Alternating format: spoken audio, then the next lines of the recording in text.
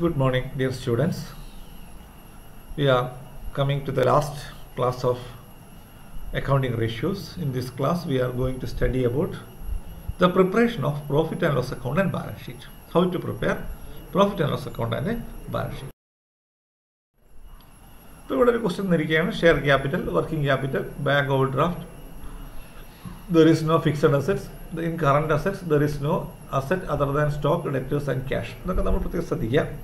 Closing stock is 20% higher than opening stock.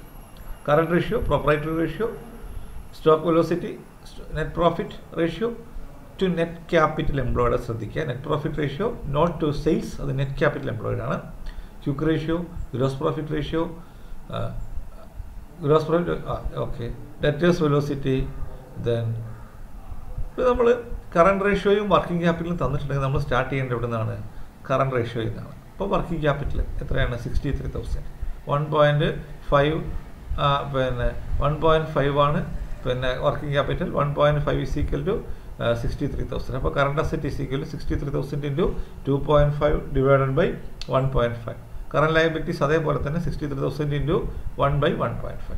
So 1,05,000 42,000. Quick asset 1.5 1.5 means 1.5 is to 1. So quick asset 1.5 so current liability is 1 so quick asset divided 1.5 equals quick asset divided by 42,000. Current liability is 42,000. So quick assets is equal to 42,000 into 1.5 63,000. So current asset quick asset കിട്ടി. അപ്പോൾ നമുക്ക് അതിൽ നിന്ന് എന്ത് കിട്ടി? Stock കിട്ടി. പിന്നെ ഇവിടെ പറയുന്നത് ക്ലോസിംഗ് സ്റ്റോക്ക് എന്ന് പറയുന്നത് ഓപ്പണിംഗ് സ്റ്റോക്കിൻ്റെ 20% കൂടുതലാണ്. അപ്പോൾ ഓപ്പണിംഗ് സ്റ്റോക്ക് 100 ആണെങ്കിൽ ക്ലോസിംഗ് സ്റ്റോക്ക് 120 ആണ്. അപ്പോൾ അങ്ങനെ വരുന്ന സമയത്ത് നമ്മൾ ഓപ്പണിംഗ് സ്റ്റോക്ക് കാണാനായിട്ട് തിരിച്ചിട്ട് ഗുണിക്കുന്നു. ഇതൊക്കെ നമ്മൾ ഓർത്തിരിക്കാൻ നോട്ട് ചെയ്ത് വെക്കുക. അപ്പോൾ ക്ലോസിംഗ് സ്റ്റോക്കാണ് കിട്ടിയത് 47,000. അപ്പോൾ അത് തിരിച്ചിട്ട് ഗുണിക്കുമ്പോൾ കിട്ടുന്ന ഫിഗർ 35,000 ആണെന്ത് ഓപ്പണിംഗ് സ്റ്റോക്ക്. അപ്പോൾ ആവറേജ് സ്റ്റോക്ക് എന്ന് പറയുന്നത് ഇത് രണ്ടും കൂടെ ആഡ് ചെയ്തിട്ട് രണ്ടും കൊണ്ട് ഹരിക്കുക നമുക്ക് ആവറേജ് സ്റ്റോക്ക് കിട്ടി. അപ്പോൾ നമുക്ക് stock velocity cost of goods sold കാണാം. എങ്ങനെയാണ്? CGS divided by average stock. അപ്പോൾ അത് 4 ആണ് സ്റ്റോക്ക് വെലോസിറ്റി. CGS നമുക്കറിയില്ല, ഡിവൈഡഡ് ബൈ ആവറേജ് സ്റ്റോക്ക്.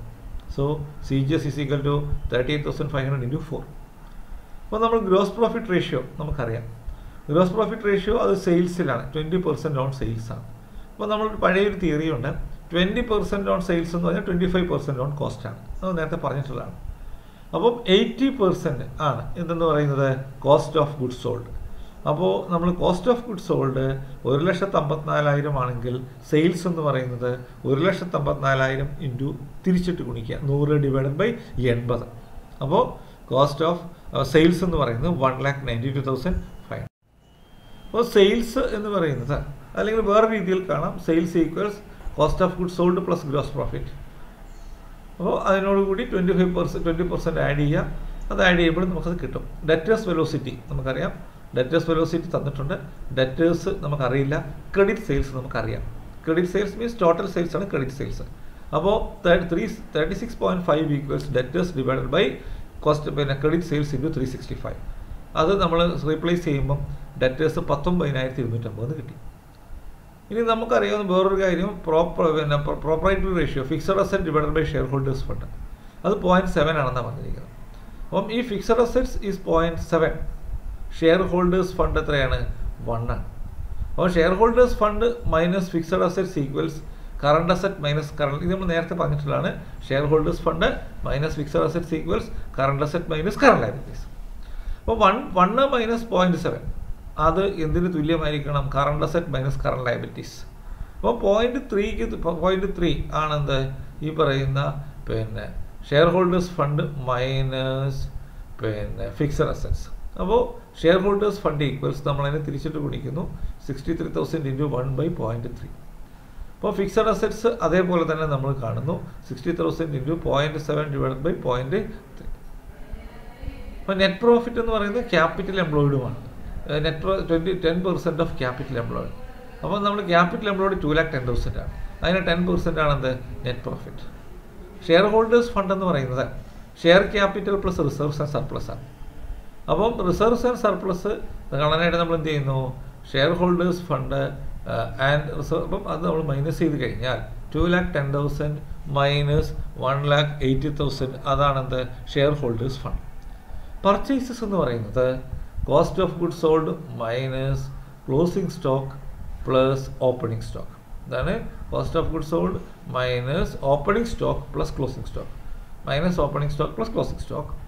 അപ്പോൾ 1,54,000 പ്ലസ് മൈനസ് 35,000 പ്ലസ് 42,000. അപ്പോൾ നമ്മൾ statement of profit and loss ഇത് നമ്മൾ പുതിയ ഫോർമാറ്റിലാണ്. പുതിയ ഫോർമാറ്റ് നമുക്കറിയാം. പിന്നെ താഴേക്കാണ് നമ്മൾ പ്രിപ്പയർ ചെയ്യുന്നത്, ഇടത്തും വലത്തുമായിട്ടല്ല.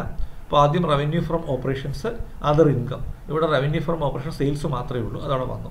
Expenses പർച്ചേസസിൽ changes in stock, opening stock നമ്മൾ ആഡ് ചെയ്യണം, ക്ലോസിംഗ് സ്റ്റോക്ക് നമ്മൾ എന്ത് ചെയ്യണം, മൈനസ് ചെയ്യണം. അത് നമ്മളവിടെ അഡ്ജസ്റ്റ് ചെയ്തു. എംപ്ലോയി അപ്പോൾ നമുക്ക് നെറ്റ് പ്രോഫിറ്റ് നമുക്കറിയാം, നെറ്റ് പ്രോഫിറ്റ് തന്നിട്ടുണ്ട്.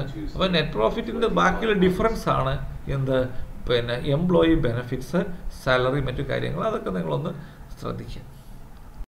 ഇനി അതിൻ്റെ ബാലൻസ് ഷീറ്റ് വരുന്ന സമയത്ത് നമുക്കറിയാം, ബാലൻസ് ഷീറ്റ് താഴേക്ക് നമ്മൾ പ്രിപ്പയർ ചെയ്യുന്നത് ആദ്യം അസറ്റ്സ്, പിന്നെ ഇക്വിറ്റി ആൻഡ് ലയബിലിറ്റി. ആദ്യം non current assets, fixed assets, current assets, stock, debtors, cash. അതിൻ്റെ താഴെ equity and liability, equity, share capital, reserves and surplus. Then current liability, bank over draft, bills, പേ. അപ്പോൾ ഇത് ശ്രദ്ധിക്കാം. ഇനി one more question, the financial statement of A B limited. ഇവിടെ current ratio, liquid ratio, then net current assets, fixed assets equals percentage of share holders equity, gross profit ratio, stock turn over ratio, then net profit as percentage of issued capital, 31/12/19. Current asset consist of stock, debtors, bank. Prepare statement of profit and loss account and balance sheet. ഇപ്പോൾ അവിടെ നമുക്കറിയാം, ആദ്യം നമ്മൾ working capital start ചെയ്യുന്നു. അപ്പോൾ current asset കിട്ടുന്നു 30,000 into 1.75 divide by 0.75. Current liability അതേപോലെ തന്നെ 30,300 ഇൻറ്റു 1 ഡിവൈഡ് ബൈ 0.75. അപ്പോൾ നമുക്ക് ക്വിക്ക് അസറ്റ് കിട്ടി. Quick asset 1.25:1, 40,400 into 1.25. അപ്പം അത് കറണ്ട് ലയബിലിറ്റീസാണ്. അതിൽ നിന്ന് നമുക്കത് ക്വിക്ക് അസറ്റ് കിട്ടി. അപ്പോൾ നമുക്ക് എന്ത് കിട്ടി, സ്റ്റോക്ക് കിട്ടി. Current asset minus quick assets. Stock turn over റേഷ്യോയിലേക്ക് നമുക്ക് പോവാം. എന്താണ്, കോസ്റ്റ് ഓഫ് ഗുഡ്സ് സോൾഡ് കാണാം. അപ്പോൾ കോസ്റ്റ് ഓഫ് ഗുഡ്സ് സോൾഡ് എത്ര വന്നു, 1,21,200. അതിന് നമുക്ക് സെയിൽസ് കാണാം. എങ്ങനെ സെയിൽസ് കാണുക, cost of goods sold plus gross profit. അപ്പോൾ ഗ്രോസ് പ്രോഫിറ്റിന് 20% ഓൺ സെയിൽസ് ആണ് എന്ന് പറഞ്ഞാൽ അത് 1/4 ആണ്. എന്നാൽ കോസ്റ്റിന് 1/4 ആയിരിക്കും. അല്ല, 1/5 ആണ് 20%, അത് 1/4 ആണ് കോസ്റ്റ്. അപ്പം 1,20,200 പ്ലസ് 30,300 അതിൻ്റെ 1/4. അപ്പോൾ നമുക്ക് കിട്ടി. പിന്നെ നമുക്ക് ഡെറ്റ് കളക്ഷൻ പീരീഡ്, നമുക്ക് പിന്നെ ക്രെഡിറ്റ് സെയിൽസ് കിട്ടിക്കഴിഞ്ഞാൽ നമുക്ക് എന്ത് കാണാം, ഡെറ്റേഴ്സ് കാണാനായിട്ട് സാധിക്കും. ഡെറ്റേഴ്സ് എന്ന് പറയുന്നത് 25,250. അപ്പോൾ നമുക്ക് കറണ്ട് അസറ്റ് മൊത്തം കിട്ടി. കറണ്ട് അസറ്റ് എത്രയാണ്, സ്റ്റോക്ക് പ്ലസ് ഡെറ്റേഴ്സ് പ്ലസ് ബാങ്കാണ്. അപ്പം ബാങ്ക് എന്ന് പറയുന്നത് current asset minus stock and debtors. അത് ക്വസ്റ്റ്യൻ പറഞ്ഞിട്ടുണ്ട്, ഇത് 3 മാത്രമേ ഉള്ളൂ എന്നുള്ളത്. കറണ്ട് അസറ്റിൽ നിന്ന് സ്റ്റോക്കും ഡെറ്റേഴ്സ് മൈനസ് ചെയ്താൽ ബാങ്ക് എത്രയാണ്, 25,250. നെറ്റ് പ്രോഫിറ്റ് എന്ന് പറയുന്നത് 20% of issued capital, 16%. Issued capital തന്നിട്ടുണ്ട് 60,000. അപ്പം നെറ്റ് പ്രോഫിറ്റ് എന്ന് പറഞ്ഞാൽ 60,000 ഇൻറ്റു അതിൻ്റെ 16% ആണ്, 9,600. അപ്പോൾ നെറ്റ് പ്രോഫിറ്റും ഒക്കെ തന്നിട്ടുണ്ടെങ്കിൽ നമ്മൾ മനസ്സിലാക്കുക, അതിനകത്ത് ഏതെങ്കിലും ഒരു ഐറ്റം ഈ റവന്യൂ അക്കൗണ്ടിൽ മിസ്സിംഗ് ഉണ്ടാവും. അപ്പോൾ നമ്മളെന്താണ്, ഷെയർ ഹോൾഡേഴ്സ് ഫണ്ട് 30,300 ഇൻറ്റു 100/40. അപ്പോൾ ഫിക്സഡ് അസറ്റ്സ് അതായത് അതിൻ്റെ 60% ആണ്, അത് 45,450. Share holders fund equals capital plus reserves and surplus. അപ്പം share holders fund minus share capital, അതാണ് എന്തെന്ന് പറയുന്നത്, റിസർവ്സ് ആൻഡ് സർപ്ലസ്. ഇനി ഇതിൻ്റെ പിന്നെ share profit and loss account നമുക്ക് റവന്യൂ ഫ്രം ഓപ്പറേഷൻസ് സെയിൽസ് ആണ്, അത് മാത്രമേ ഉള്ളൂ. കോസ്റ്റ് ഓഫ് ഗുഡ്സ് സോൾഡ് തന്നിട്ടുണ്ട്, അതിനകത്ത് സ്റ്റോക്ക് നമ്മൾ അഡ്ജസ്റ്റ് ചെയ്തതാണ്. അപ്പോൾ നെറ്റ് പ്രോഫിറ്റ് തന്നിട്ടുണ്ടെങ്കിൽ നമ്മൾ ശ്രദ്ധിക്കുക, അവിടെ ആ നെറ്റ് പ്രോഫിറ്റ് കിട്ടാൻ വേണ്ടിയിട്ടുള്ള ഫിഗർ ആയിരിക്കും ബാലൻസിങ് ഫിഗർ എംപ്ലോയി ബെനിഫിറ്റ്സ്. അതായത് ആകെയുള്ള വരുമാനത്തിൽ നിന്ന് cost of goods സോൾഡും net profit minus ചെയ്യുക. അപ്പോൾ കിട്ടുന്നതായിരിക്കും എന്ത്, അവിടുത്തെ എക്സ്പെൻസ്, അതാണ് എംപ്ലോയി ബെനിഫിറ്റ്സ്. ഇനി ബാലൻസ് ഷീറ്റ് താഴേക്കാണ് പ്രിപ്പയർ ചെയ്യുന്നത്. Non current assets, current assets, stock, debtors, cash, share capital, reserves and surplus, non current liabilities ഒന്നുമില്ല, കറണ്ട് ലയബിലിറ്റീസ്. അപ്പം ഇത്രയുമാണ് ഈ ചാപ്റ്ററിൽ. പിന്നെ നാളെയും മറ്റന്നാളും ഞാൻ നിങ്ങൾക്ക് കുറച്ച് അസൈൻമെൻറ്റുകൾ, കുറച്ച് തിയററ്റിക്കലായിട്ടുള്ള കുറച്ച് അസൈൻമെൻറ്റ്സ് തരും. അതെല്ലാവരും പ്രിപ്പയർ ചെയ്യുക. ഓണം കഴിഞ്ഞതിന് ശേഷം നമ്മൾ അടുത്ത ചാപ്റ്റർ ആയിരിക്കും. അപ്പോൾ ഈ അസൈൻമെൻറ്റുകളെല്ലാം ഓണം കഴിഞ്ഞിട്ട് ഒരുമിച്ച് സബ്മിറ്റ് ചെയ്താൽ ഞാൻ പറയാം. അത് നിങ്ങൾ അത് മോഡിലേക്ക് സബ്മിറ്റ് ചെയ്താൽ മതി. അപ്പോൾ നാളെയും മറ്റന്നാളും അസൈൻമെൻറ്റുകൾ മാത്രമേ ഉണ്ടാവുകയുള്ളൂ. പിന്നെ ക്ലാസ്സുകൾ പിന്നെ ഈ ചാപ്റ്റർ അവസാനിച്ചു. ഓണം കഴിഞ്ഞിട്ട് നമ്മൾ പുതിയ ചാപ്റ്റർ കാണാം. Okay, thank you.